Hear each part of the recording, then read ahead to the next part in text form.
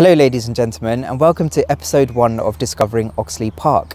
Now today we are in Milland Way, which is a road in Oxley Park, and the purpose of this video is just to show you some of the properties that you can buy here and what kind of rental prices you can expect to achieve if you were to buy one as a buy-to-let investment. Now the properties here are typically made up of 2 or 3 bedroom terrace or end terrace houses. They were built roughly 8 to 10 years ago, and they were built with a specific purpose of being as energy efficient as possible. So all of the houses here were built and installed with triple glazing and typically have an energy performance rating of either band B or band C. In terms of selling prices, you can expect to pay between £280,000 and £300,000 for these houses. And in terms of rental prices, you can expect to achieve between £950 and £1,050 a month, just depending on the exact specifications inside.